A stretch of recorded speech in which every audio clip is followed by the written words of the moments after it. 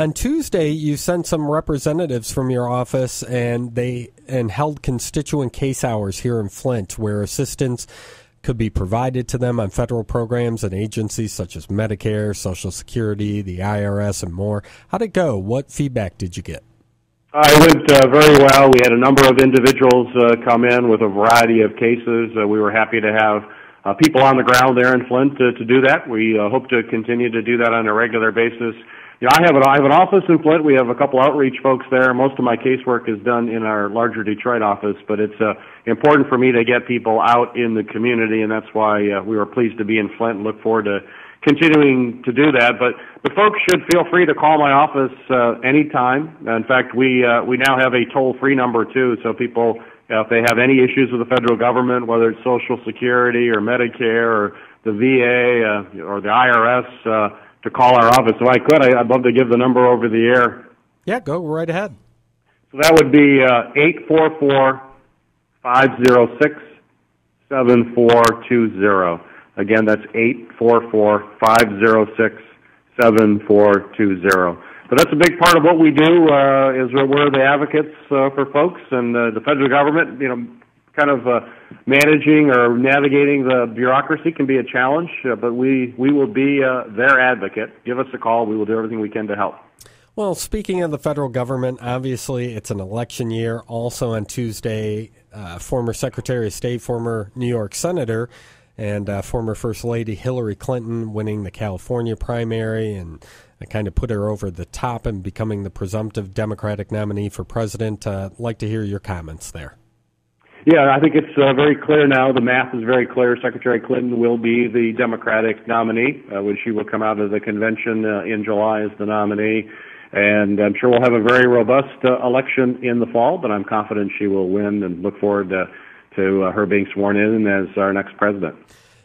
Reports that President Obama meeting with Vermont Senator Bernie Sanders today. Can the Democrats unify? Can they all get on the same page? We've heard a lot of talk, to be honest with you, on the Republican side. Can the Democrats unify now? Oh, I'm confident Democrats will unify. I think certainly Senator Sanders, the last thing he would like to see would be Donald Trump as president. Everything Bernie Sanders stands for is not what Donald Trump stands for, so he's not going to allow that to happen. I expect he will begin the process of supporting Secretary Clinton. His supporters will hopefully do the same, but now is the time to start that, and I'm confident it will happen, and we will be unified. I know we've only got you a few minutes longer. Let's move on to some legislation that you've introduced. A lot of discussion out there. We've been hearing it more and more over the past few years about cyber threats. You, along with Louisiana Senator David Vitter, introduced a bill to bolster small business cybersecurity. Tell our listeners a little bit about that. Yeah, it's something I've focused on from day one here. I serve on the Senate Homeland Security Committee. So it's something I think about daily. It's without question perhaps our biggest threat that we face to the homeland is cyber threat from hackers and people who want to do harm to us, steal bank records, and interfere with our day-to-day business. We have to be vigilant in standing up against that.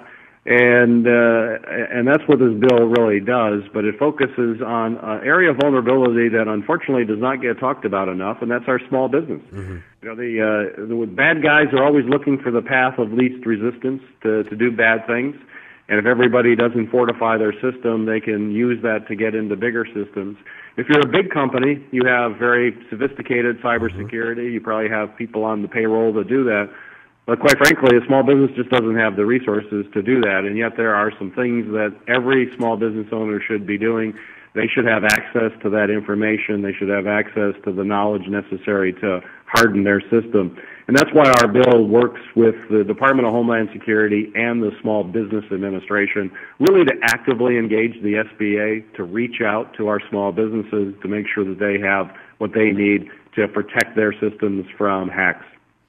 And I should point out it's a bipartisan bill, and that's one of the things I like when you work with those across the aisle. and help the small businesses. As you said, big companies have the resources and the tools to help prevent from that sort of stuff, and small businesses, it needs to trickle on down to them. Let's also talk a little bit about the National Defense Authorization Act, and you introduced an amendment along with some others, ensuring fairness for veterans erroneously discharged from the military. Talk a little bit about that. I mean, how often does that happen? I was reading your press release and really kind of shocked, actually. It is shocking, the numbers. I mean, some folks estimate it could be as many as 20,000 individuals that are in this case. And what it is that a service member may have been discharged from the military with a less than honorable discharge because of some behaviors that they were engaged in that led to that. And yet it turns out that oftentimes those behaviors may be related to PTSD. There's some of the classic symptoms. Depression, for example, is a classic symptom of PTSD, severe depression, and that can lead to people not showing up at muster or engaging in behaviors that lead to them being dismissed from the military on a less than honorable basis, but it was because of the injuries that they serve or that they receive from their service, traumatic brain disorders, etc.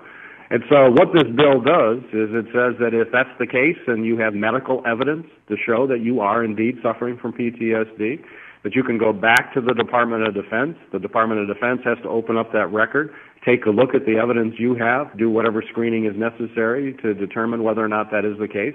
And if it is, change it, because if you are not discharged honorably, you do not have access to the very specialized services of the VA to help our men and women who are suffering from these conditions. So this is doing right by veterans. Veterans have served us, and if they have these invisible wounds of war, the American people, we have to say it loud and clear, we stand behind them. Well, we always appreciate your help for veterans. Of course, yourself, a former lieutenant commander in the U.S. Navy Reserve, and to get the help for veterans that they need after so honorably serving for our country, it's important. So we appreciate you looking out for them.